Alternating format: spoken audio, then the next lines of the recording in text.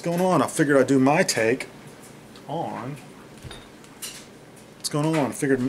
take on a full frame camera versus a crop sensor camera. I know there's tons of articles, videos out there online, but I figured I'd just kind of give my experience and my take on it.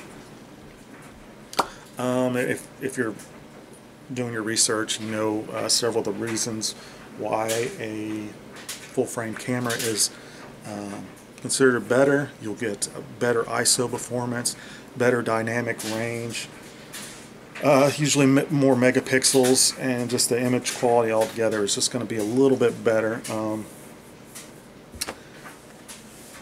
But it's going to come with a price. Obviously it's going to cost a lot more, and the camera is going to be bigger. So those are a couple of things to consider. And I always see on forums and stuff people say, well, I'm going to sell my crop sensor camera to get a full frame camera. Well, you shouldn't do that, because you're going to miss some of those features that are on the crop sensor camera. They're like, what? What would I miss about that? I'm going to professional level camera. Like I said, it's a lot smaller. The crop sensor cameras are smaller with Pentax. Even the lenses are a lot smaller. They're more compact. These ones that are optimized for crop sensor cameras. So you'll just have a smaller, smaller setup. When, say you want to go to a theme park or just on a day hike, and you don't want to lug around this big, huge, full frame camera. These will weigh like half the weight.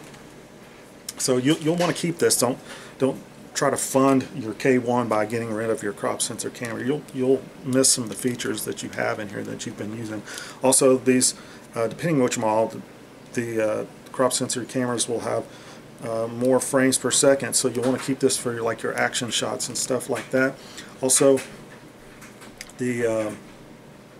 if you're doing birds or something like that far away, 300mm lens on here is with the crop factor is going to be 450mm. So sometimes you're going to need that little extra length, and it's nice to keep it. Also, there's not too many, but some do. This is a feature I like on these crop sensor cameras. A lot of them will have the flippy screen. There's not too many that have it. The K1 does have this little flip out thing, which is nice, but it's not a fully articulating thing. So anyway, just stuff to think about. With all those things, the dynamic range and the ISO performance, the less noise,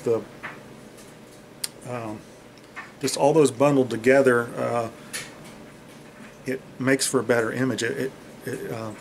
Once you go from the crop sensor to full frame, you'll see it just, you know that going into it, but everything just pops just a little bit more. It's almost 3D like once you go to that next level. And for instance, you kind of get used to shooting with the crop sensor camera. My first full frame camera back in the day, I was shooting Canon at the time, Canon 60D, and I went up and bought the 5D Mark III, Mark III, and at the time, I was shooting that 60D, and I would hear a lot of people complain about when you got in the higher ISOs on the 60D, there was too much noise, and I was like, what, man, I'm shooting this thing at ISO 6400, it's fine, it's totally usable. And then you go and you get that full frame camera and you start shooting with that, and then I would go back and look at those 60D pictures. I was like, man, that's atrocious. Why was I shooting at such high ISO? So it's just something to think about, and just my take on it. Just yeah, if you have any questions, feel free to leave a comment below, and thanks for watching.